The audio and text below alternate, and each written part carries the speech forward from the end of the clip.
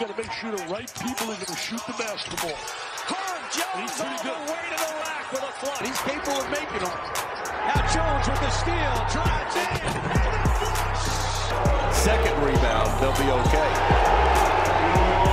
Looks pretty solid. Herb Jones throws it home. Now I want one. Back door. Yeah, I put a little money on that. Tough take by Herbert Jones. Putting in a lot of work, trying to prove he was ready to go. Oh, free in the lane. Herbert Jones, two-handed jam. Here comes State in transition. Stewart all the way rejected. Is that Yes or no? Do you agree or disagree? they're up there. I probably athletically, I put Herb Jones at the top of any list. Possession.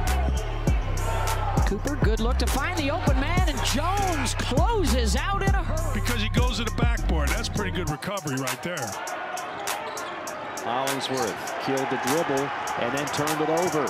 Here comes Bama in transition. Shackelford. Loose ball, Mintz. Blocked by Herb Jones again. Angle, field the defender, pin you, punish you play by Anasic. 6'7", 245. SWAT in the lane from Williams. That triggers the break. Cooper bothered on the shot. Terrific hustle by Jones. ESPN app as well. They're not going to lose a game. They're not going to lose a game until the tournament starts. Then it's for real. The second half of Missouri and then the two halves of South Carolina, he said, is the hardest. Quinterly shooting 53% from three. Watch out. Herb Jones with the flush. Sims had it poked away and stolen away. To the paint area. Good look. Kick out three, and that one goes down for Herbert Jones. To the three-point shot.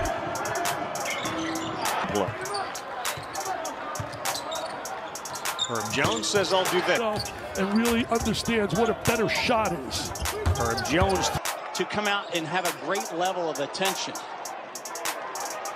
good defense by Bama. That leads to the transition. Convert, and it's a big number today to follow since Alabama is so difficult to score against in the half court.